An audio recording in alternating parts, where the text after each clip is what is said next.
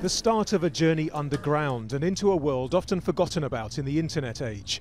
This new train's based on London's mail rail, a system that began in 1927 and once carried up to 4 million letters and parcels per day from sorting offices to mainline train stations.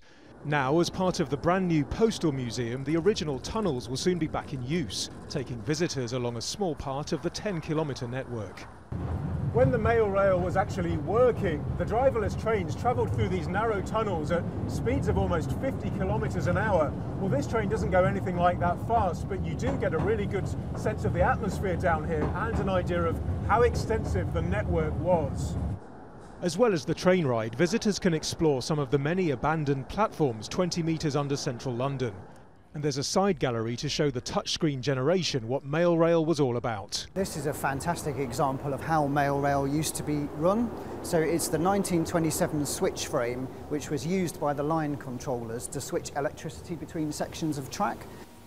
And using models like this, you're reminded that it was once cutting-edge technology. It was a unique solution to London's congested streets, which were delaying the mail catastrophically in the early part of the 20th century. So if you imagine the streets are full of horses, carts, trams, omnibuses, all sorts of things, underground railway is the solution.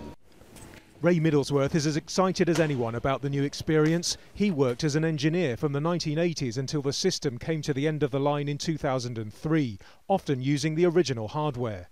Well, this is a 1927 electric battery locomotive, and it used to be used for breakdowns, retrieving trains from the tunnel, taking equipment down the tunnels. You had to nurse it along a little bit because it's quite old, but it's also tough and very powerful. The system was wound down because as people switched to email, it became uneconomical to run. But tickets for its new incarnation are selling fast, suggesting a bright future for this hidden past. Nadim, Al Jazeera, London.